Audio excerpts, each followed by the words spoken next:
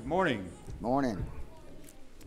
Our scripture reading this morning will be Romans chapter 1, verses 15 and 16.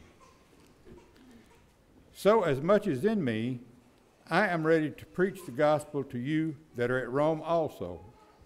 For I am not ashamed of the gospel of Christ, for it is the power of God unto salvation to everyone that believeth, to the Jew first, and also to the Greek.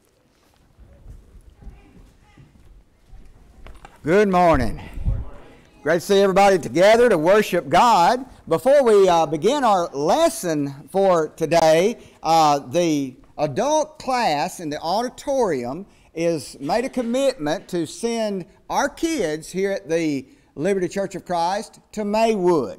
So want everybody to know that. If you have a child or a grandchild, any of you here that are worshiping with us here at Liberty that would like to take a week of Christian camp to train your child, grandchild, great-grandchild, then get them signed up. And the adult auditorium class are going to sponsor them. Going to take care of their fees, going to take care of a couple of other things for them. So you need to sign up. There's a sign-up sheet in the back on the clipboard. You put their name on it and pick which week that you'd like them to go so we can register them.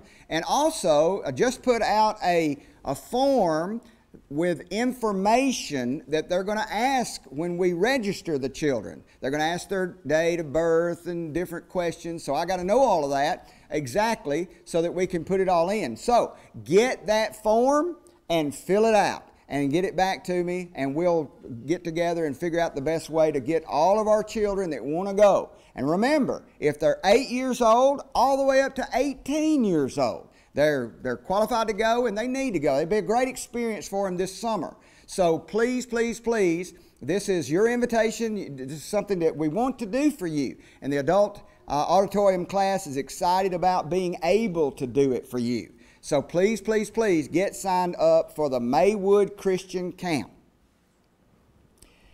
Power. That's the title of today's lesson if you're taking notes, and I hope that you are. Power. Well, what in the world is power? Well, the Greek word, and I don't speak Greek, but I have an interlineal Bible access to that, so you can do the same thing, an interlineal Bible, which puts it in Greek for you. And the Greek word behind power is dynamis. D-Y-N-A-M-I-S, and a few variations of dynamis. There's dynamai, demos, different things, but dynamis is the root word, and that is where we get our English word dynamite. It comes from that word. So when we think of dynamite, we think of power, and it comes from the Greek word dynamis. We get another word, dynasty. When you think about a kingdom that has got powerful rulers, they may have a dynasty where this first king, second king, third king, all the way down. It was the family dynasty or the power dynasty. And it has to do with power because they're in power for these generations. Another word is dynamo. Somebody said, well, that little kid, he's a real dynamo. What do you mean by that is that he has power, he has energy, he can get something done. Now today's lesson, we're going to use that word power in an electrical circuit. Okay, this is the illustration that we're using. When everybody says, well, we got a thunderstorm coming, tornadoes are in the area, it's bad things, lightning striking, winds blowing, we may lose what tonight? Power. We may lose power. So that's the illustration that we're going to use. Now for you electricians out there, be merciful to me because this is an electrical circuit, but I understand that electricians and electricity, there's a lot more complexity to it, but understand this is a simple illustration for today's lesson. But here is what an electrical power circuit looks like in its most simple context. And here it is. There is a source that's represented up there by your battery. Now you may have your source of power in your house would be what, class? Yeah, the circuit breaker. You'd go to your circuit breaker. That's where all the source and the power is in the house, is a circuit breaker. Of course, it's got a source on farther back to the plant where it's generated. But the source represented here is the battery. That's where the power originates from. Then that battery is absolutely worthless if it's just sitting there. When I say worthless, you understand what I mean. It cannot do anything in a productive way. It's just, it still has its power. It's still there, but it can't do anything unless it has a path. And the path is the wire. It's the wire that goes from the source outward. So that green would be coming from the positive all the way up. That's your path for this power to go through. And then there's typically a switch. You don't have to put a switch in there. It could go straight to the load. The load is the light bulb, the motor, the refrigerator, the television, whatever it is that you want to run. You want to do something. But in this case, it's the light bulb. That's called the load. Now, we put a switch in there because if you didn't, class, what would happen to the light bulb? It'd burn all the time. You know, there would not be any way to cut power to the light, and then so you couldn't turn it off. Now, we don't really need a switch, do we? When it comes to this particular illustration that we want the power of God all the time. But there is a switch typically, and we'll use that in our illustration. So, keep this in mind. If you're taking notes, you can even draw it and see there's a source, there's a path, there's a switch, there's a load. That is the most simplest circuit that you can find. And I'm no electrician, but understand that concept. So using that as an illustration, let's begin with power. And that power is the source. I'm going to use some P words. So the source is the power. Do everybody understand where we're going in this illustration? Well, what or who is the power? The power, of course, is God. God is the source. God is the power. And we have to begin to understand that if we ever want to do anything productive in our spiritual lives, we got to understand where the power comes from. If I do not understand where the power is coming from, then I cannot run the light bulb. I cannot really get things to happen out here. Things won't happen the way they need to unless I can get it back in touch with the source. We need to get in touch with our source. We need to get in touch with our power. And that power, of course, is God. But when we think about the power of God, we're just humans. We're robed in the flesh. We're so weak. How can we even begin to fathom the power of God? Well, let's look in the Bible and see how it's translated. And of course, I'm using the King James Version when I'm translating these things. But in the Bible, in the King James Version, there are a few words that they took the word dynamis, power, and the King James Version translated it into an English word. And it's not always the same English word. It's a different English word. And so when I'm reading that English word, maybe I can grab the concept of what the text is saying instead of just dynamis, power, because I really want to understand God's power. So what English words did they translate it to help me? And so one word that they did that is the word virtue. And that is found in Luke chapter 6, verse 19. This is when Jesus is making his way to Jairus to raise his daughter. But while he's headed that way, this woman is coming up, you know, to be healed and all that. But anyway, the whole multitude sought to touch him. Everybody wanted to touch Jesus. Why? Here's the reason. For there went virtue out of him, and he healed them all. Virtue means dynamis. That's the word that they use. If you're looking at the Greek and you go down through, what did he bring out? Dynamis is what was in him. And so there was going dynamis. There was going dynamite. There was going power out of him. So everybody wanted to touch him. And later on, when Jesus had that woman to touch him, he felt the virtue go out of him. What does that mean? He felt the power go out. And when we associate that in that context, we see that this virtue, this power, is God's power to do miracles, God's power to make things happen. And so we can think about the power of God in His virtue, in His power to do miracles. It's also found, the word might is translated from the Greek word dynamis. We find that in Romans chapter 15, verse 19.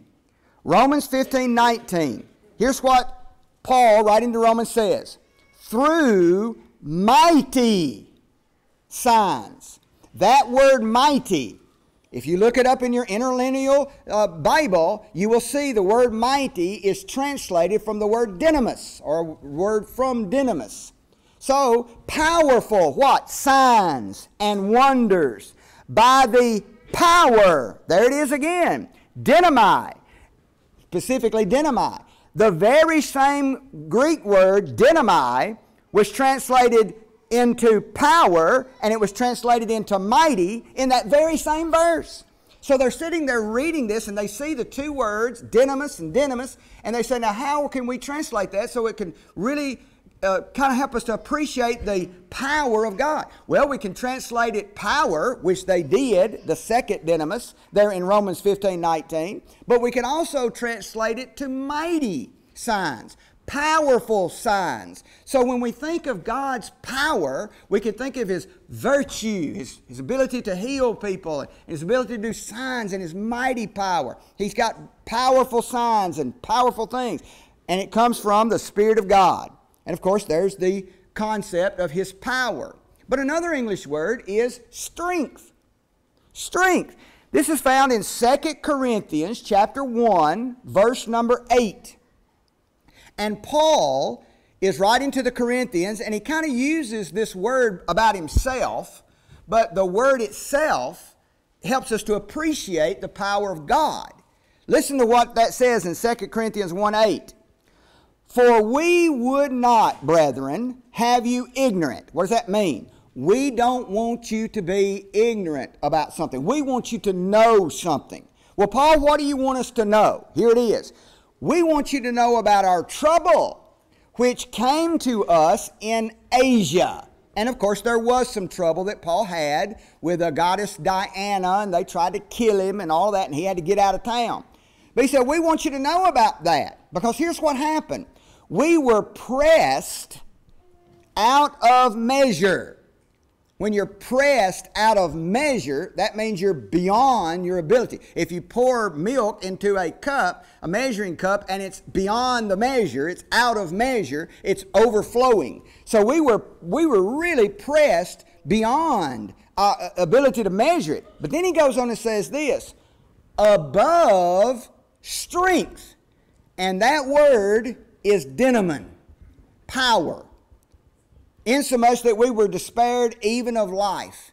In other words, it was beyond our power to do anything about it. When we were in Asia and got all these troubles and all these trials and we were being pressed and burdened, it was beyond our power.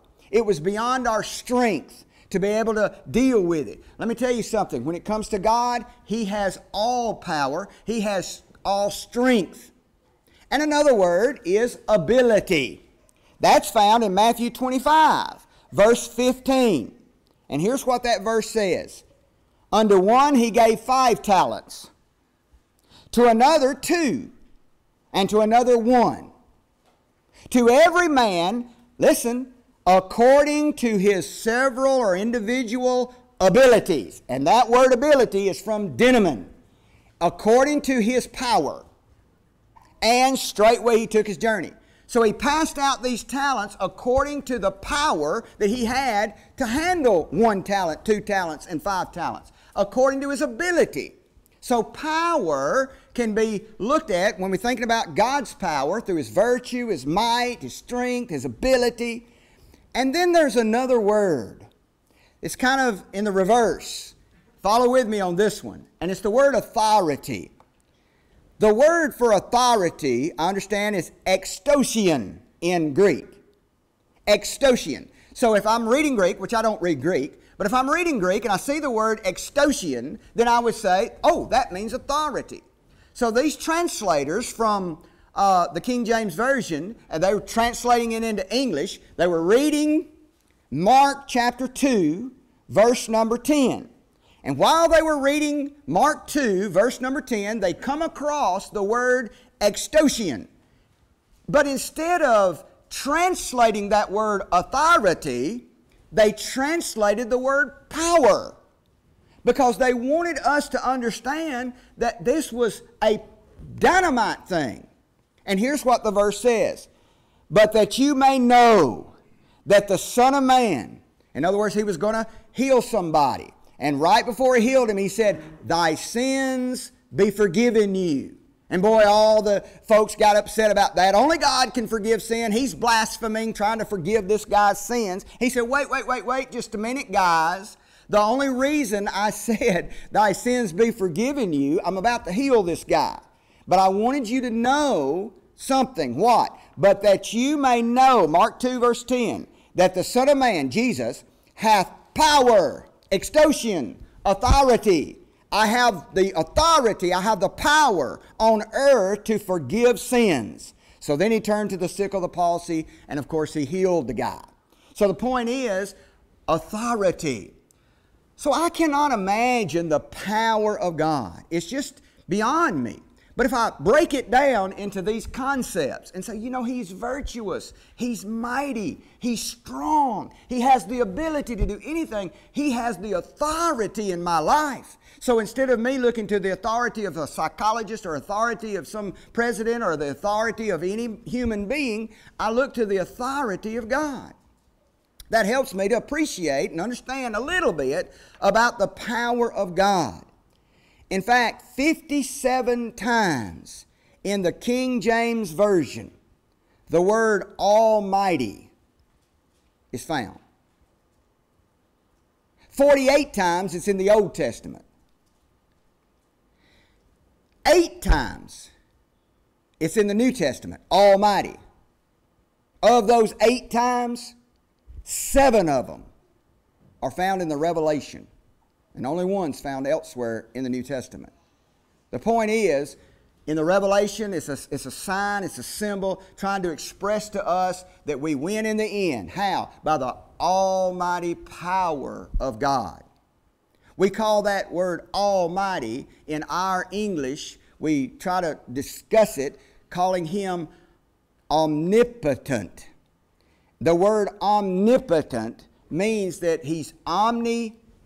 That's 2 words put together. Omni means all, and potent means power. When something is potent, that means it's powerful. Boy, that medicine, that was really potent.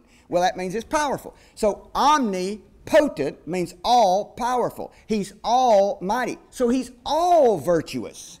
He's almighty. He's all strong. He's all ability. He all authority. In Revelation chapter 1, verse number 8, here's where he used one of those words. I am Alpha and Omega. Of course, this is Jesus talking. But he says, I'm the beginning and the end, saith the Lord, which was and is, or which is and was, and which is to come. I'm the Almighty. Because Jesus said, all power is given unto me. So Jesus has power. But he has power through God. Because here's what Romans chapter 1 verse 16, which Don read in our hearing just a moment ago.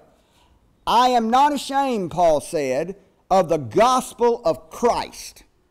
Christ is what I'm preaching. And I'm not ashamed of the good news of Jesus.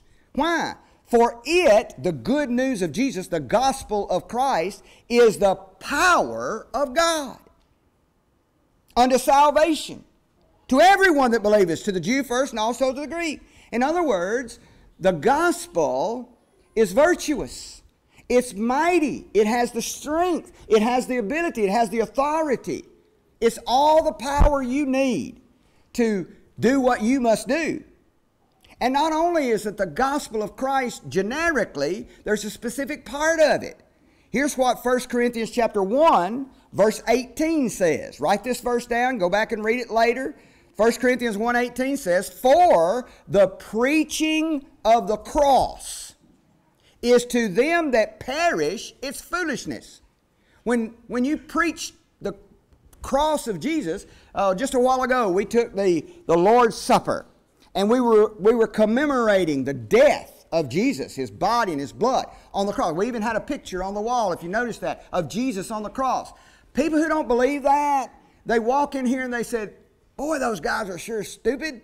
Boy, those guys they're just foolish. Why? Because they're sitting here looking at a picture that someone drew of a man 2,000 years ago dying on a cross, and they're eating and drinking bread and fruit of the vine, commemorating His body and His blood. Oh, how foolish that is. That's the foolish thing I ever heard in my life. We should be out on the riverbank fishing, or this is our only day off. We should do something that we want to do. It's foolish to commemorate the cross of Christ. But here's what Paul said to the Corinthians. The preaching of the cross is to them that perish. They're not going to make it. Well, it's foolish to them, but unto us which are saved, what is it? It is the power of God. We just tapped into the power of God just a little while ago, because we were preaching to one another, having a memorial, telling one another what we were doing about the power of the cross. We're tapping into that because the preaching of the cross is the power of God. We understand that the cross is virtuous, mighty, strong, the ability, the authority. That's where we turn to. We kneel at the cross. We come to the cross. We understand that without going to the cross where Jesus died, there is no power. There's no access to power. Why? Because our path to God, our path to it, the gospel of Jesus Christ is the power. The preaching of the cross is the power. The only way to get to the power is through the path. And the only path there is Jesus. Here's what John chapter 14 verse 6 says. Jesus said to him, what? I am the way. My gospel. The gospel of Christ. That's the way. The cross of Christ. That's the way. I am the way. Jesus said, I am the truth, and I am the life, and no man can come unto the Father but by me. There is a great power that we can access. We know Him as God. He's the source. But we have no access to that battery. We have no access to that switch box. We have no access to that power unless there's a wire going to it, unless there's a path to it. And the only path is Jesus. We cannot walk up with a light bulb in our hand and walk close to that circuit board over there and say, okay, turn on this light. It will not happen. It won't. The power has got to have a path from that circuit board to this light bulb. And the only path is Jesus. You cannot think of there is no other path. In our illustration, you understand, but in reality of the spiritual realm, Jesus is the only way. The gospel of Christ, the cross of Christ, that's the power of God. That's the access to it. He is the path, one and only. And then we can fulfill our purpose. And that purpose in our case is the load. You know, why even have a light bulb if it's not going to shine? There is a purpose for it. Why have a refrigerator if it's not going to keep the hamburger meat and the milk cold? Why have a television if it's not going to air anything? There is the purpose. There's the load. And folks, the purpose is us. We are the load.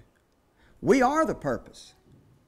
Jesus said, or God said through the Hebrew writer, in Hebrews 2 verse 10 I believe it is, that it became God to bring many sons into glory through Christ. It became Him. That become means it suited Him. If somebody walks up to you, oh, that suit, that dress, those shoes, that whatever, that becomes you. That looks good on you. That's what you need. Well, it became God to bring many sons into glory. It's what God wants. It's what suits God is to bring us into glory. The reason that He sent Jesus to the planet and the reason He put Him on the cross is for us. We are the load. Now, of course, He gets joy from it. His source, His power can be exercised on planet Earth for us, but we are the load. It is for a purpose that Christ came to this earth to save us. And here's what Paul said to the Philippians in Philippians 2, verse 15. That, here's the purpose, you may be blameless, harmless, the sons of God, children of God, without rebuke, in the midst of a crooked and perverse nation. There's a lot of crookedness and perversion going on out there. But in the middle of all of that, you can be children of God. You can be harmless. Among whom this perversion, this crooked generation, you shine as lights in the world. When we access the power of God through Jesus, we can shine as lights. It will work. We can make a difference in our own lives and the lives of others because our lights can shine. But without access to the power through the path of Jesus, our lights won't shine. We got to plug in. And I use that plug for switch. And I realize that there's a difference between a switch and a plug. But there at that juncture, a plug and a switch is what connects the power. We've got to plug into Jesus. Switch on. Plug in. If we're going to access that power. If that light bulb comes on, you got to flip the switch to get the power through the path to the light. If we're going to shine as lights in the world, we got to plug into Jesus to get to the power. But so many times we don't. Our light bulb is out. And if you call an electrician, hey, I turned the switch on, and the light didn't come on. What's the problem? Well, the electrician is going to see if the light bulbs are blown. Something wrong with the light. Maybe the path is cut. Maybe the switch ain't good. Maybe the circuit breaker's turned off. He's going to look that circle all over to see where it fails, to see where the circuit is not complete. And that's what happens to us. When our light is not shining in the world, let me share something with you, class. Listen carefully. It's not the problem of the power. Amen? God is the power. If my light ain't shining, it ain't His fault. We can blame Him. We can find all reasons in the world to say it is His fault. It's not His fault. And it's not the path. That path is not broken. Jesus is not broken. The path is right. If our light ain't shining, it's because we somehow ain't plugged in or there's something wrong with the light bulb. And these things can be it. Here's a couple of verses. Take them for your study. 2 Timothy chapter 3, verse number 5 says this. You have a form of godliness, but you deny the power of it. From such turn away. You look like you're religious. You have a form of godliness, but you're not in touch with the power. You deny the power. You've switched off the power. You didn't connect with Jesus. You're trying to get your religion from some other source. Folks, that's a problem. That's why your light ain't shining. 1 Corinthians chapter 1, verse number 17 says this. For Christ, Paul talking to the Corinthians, he said, He sent me not to baptize. He sent me to preach the gospel. That's what I'm here to do. I let other people do the baptizing. When I'm in town, I preach the gospel, and Joe will baptize everybody. I don't want people thinking that I'm baptizing in my own name, right? Because I'm not. They're going to baptize you in the name of Christ because He's your path. But I'm here to preach the gospel. That's what I come to do. But I'm doing it, listen, not with wisdom of words. I'm not just giving you a eloquent speech. I'm not doing that. If I'm doing that, if I'm just listening to wisdom of words, he says the cross of Christ is made of none effect. I'm taking Jesus I'm taking the path out of the source. Let me tell you, that's a problem. Hey, my light ain't shining. What have I done? I took the cross of Christ out. I'm making it none effect. Why? Because I'm trying to do it through wisdom of words. I'm reading all the best books on self-help. I'm reading all the stuff out yonder that are available. But instead of going to the Bible and finding what Jesus says. Don't go with wisdom of words. Our light won't shine. In Matthew 15, verse number 6, he says, whoever does not honor his father or his mother he shall be freed. This is the point. If you do honor, you will be free. If you don't honor, you won't be free. Thus have you made the commandment of God, listen, of none effect. How? By your tradition. They come up with a wild way of taking money and not helping their parents. Oh, I can't help my parents because I took this money and I offered it to God, so the God is, God can't give it to the parents, so this is dedicated to God, but then they're using that money for themselves. So by their tradition, they've figured out a way to bypass the commandment of God, honor your mother and father. So instead of honoring mother and father, which is commanded of God, their source, they've figured out a way through their tradition to do it a different way. That's the point. Our light will stop shining if we make up all kinds of traditions that we live by that's not according to the power of God. And we do that all the time. We come up with our own ideas about religion and tradition and what's right and wrong in our own minds. That will get your light off quick as anything. And finally, Romans chapter 4, verse number 14, for if they which are of the law be heirs, then your faith is made void. If you're trying to work your way to heaven, then your faith in Jesus, the cross of Christ, the gospel of Christ, to access the power of God, you're trying to do it all yourself, you've made it of none effect. He goes on to say, the promise is made of none effect. The light bulb is not effective because you're trying to make the light bulb the source. The light bulb is not the source. We're out here trying to shine our light. Oh, I'm going to let my little light shine. But we're trying to do it ourselves. I'm going to be good enough. I'm going to be loving enough. I'm going to be forgiving enough. I'm going to shine my light myself. But I'm not connected through Christ to the power. Your light ain't shining. You're making that of none effective. That's why our light don't shine. We're trying to do it ourselves. We can't. We need to get in touch with God. And the only way to do that is to tap into the power, plug into the power. And the power is, of course, through Jesus Christ. Because the gospel of Jesus Christ is the life of Christ, the sermons of Christ, the teachings of Christ, all these things. But it's also the death and the burial and the resurrection of Jesus Christ. Which, of course, the Roman letter tells us that's what happens in our baptism. We die to ourselves, we're buried in Christ, and we raised to walk a new life. That's how we plug in, right? Is into Christ. We're buried with Him in baptism. We put on Christ in baptism. That's how we plug into this thing. That's how we plug into the power. Because when we preach the cross of Christ, we're not just preaching a wooden entity. That's not what we're preaching. Hundreds, thousands of people, if not millions, died on crosses in horrible ways. We're not preaching just a thing called a cross. We're preaching what happened on that cross. Amen? And what happened on that cross is the gospel of Jesus Christ. The death, the burial, the resurrection of Christ. He shed His blood. And we plug in, we switch on that power when we are buried with Him in baptism into His death, because He shed that blood in His death, right? And we're buried with Him in baptism into His death, right? So that's where we plug in. Because the power is not in ourselves. It's not in our tradition. It's not in any of those things that we mentioned and more that people try to plug into. The power is in the blood. And Carrie picked out a great song by way of invitation.